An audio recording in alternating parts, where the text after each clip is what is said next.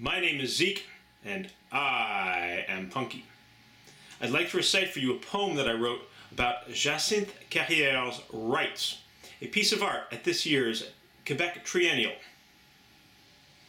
A 12-minute, 3-channel video of What I Don't Know, which is 11 minutes and 2 channels de trop.